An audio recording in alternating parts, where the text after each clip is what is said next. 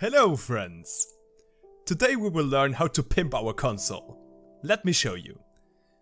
When we switch some hack on or off, we can see the status in nice color. And when there's something happening which takes some time, like pattern scanning, we can use a progress bar. But you know what I like a lot more than materialistic things? Knowledge. That's a hacking group we've been reporting on that's claimed responsibility for recent attacks.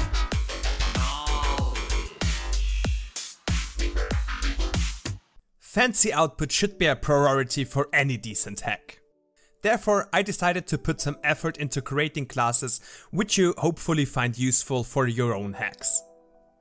You can download all files from GitHub, including a sample Visual Studio project. If you have some ideas for additions or you even want to contribute yourself, be my guest.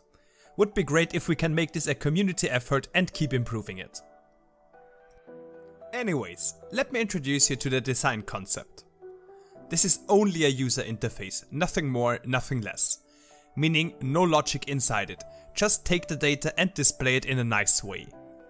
First of all, we have the menu class. Inside that we store some text to display at the beginning and the end. And then between those parts we have elements. Each element has one or more rows. Currently there are two types of elements. Something which I call button.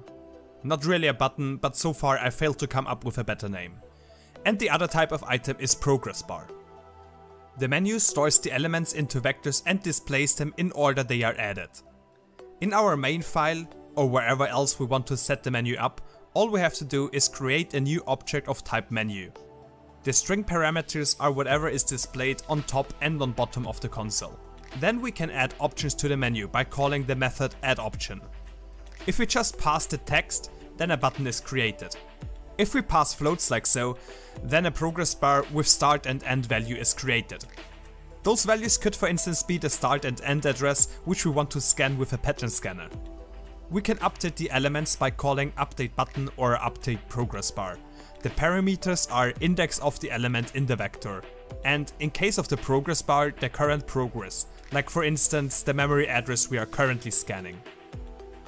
There are some other options and of course quite a bit which happens inside the classes. I just want to point out a few things. First, to clear the screen, system CLS is used. In our case this happens in the menu print function. Second, to see how you can add colors, take a look at color.h. Here the templates for the different colors are created, and inside the button print function you can see how they are used.